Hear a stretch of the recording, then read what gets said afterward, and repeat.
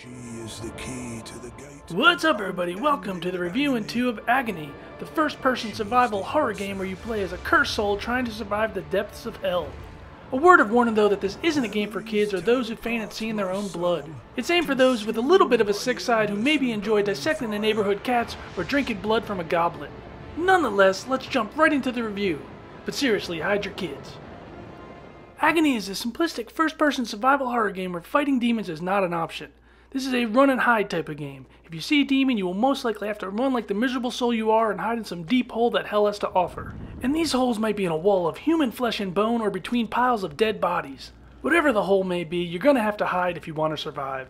The mechanics of this game are similar to other survival horror games such as Outlast or Hello Neighbor. But unlike those games, in Agony, when you have your heart ripped out by a big-boobed vagina-headed demon, you have an opportunity for a short amount of time to soul leap into another person's body.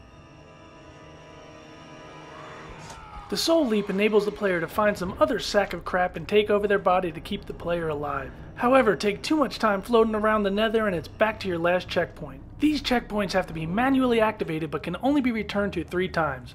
Die more than that and you return to the previous found checkpoint towards the start of the game. Now if you're thinking this sounds like one hell of a game, you'd be right. And I'll admit, I was excited to jump headfirst into Agony's hell.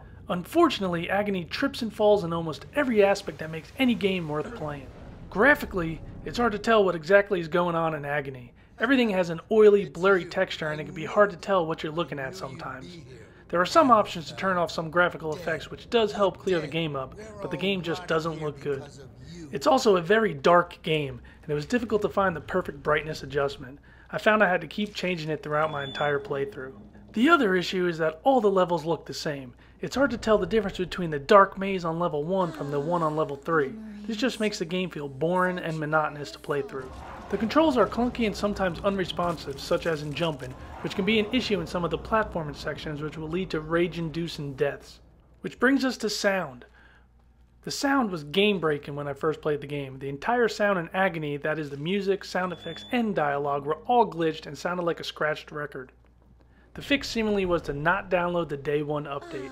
However, I still encountered some sound bugs without the update, just not nearly as bad. So I rate games 2 ways. Out of a buy now, buy later, or never buy, this is a never buy.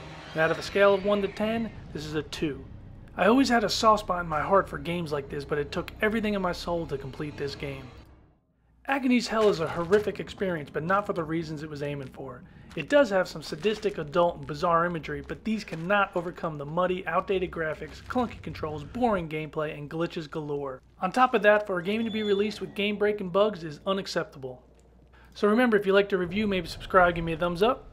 Till next time, keep on gaming.